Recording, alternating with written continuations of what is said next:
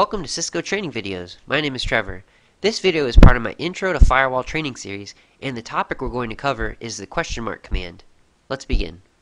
I'm sure many of you watching this right now have already obtained your CCNAs, been exposed to the Cisco iOS before, and are familiar with the question mark feature. If you're not though, pay attention! The question mark feature is an amazing command help option that Cisco wrote into their iOS, and this feature can save you if you ever get stuck because you forgot the correct syntax for a specific command, or if you need help navigating through the sub options of a command, or if you just plain old want to mess around and learn some new configurations. So as you can see on the screen, I have a couple of VPN show commands. So whenever you type a question mark after a command you've typed, it's going to give you a list of available commands depending on where you are in that iOS or what you have typed before the question mark. If you were to type the question mark from the privileged exec mode without typing anything else before it though, it'll show you every single potential keyword that you could issue. Here's an example, question mark, and you can see every single command.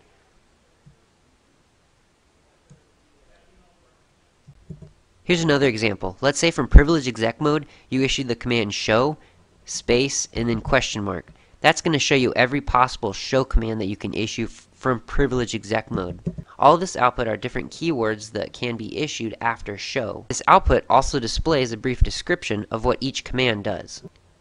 Here's another example. Let's say you were getting attacked by an IP address and you wanted to block it, but you didn't want to add an access list. You knew there was some type of command you could issue, but you couldn't remember. You knew it started with an S though.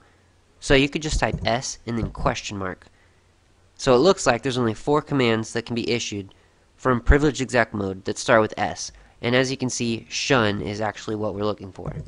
So there's your little reminder. The question mark can kind of help walk you through the correct syntax in order to issue commands. So if we issued a question mark here again, then it'll tell us, oh, I need a host name or I need an IP address.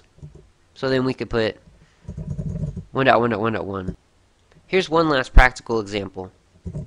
Let's say you wanted to write an access list, but you couldn't quite remember the syntax. You could just question mark and figure out what is next. Extended. Question mark again, and it's showing, oh, permit or deny. So this will help walk you through the syntax in order to build your access list.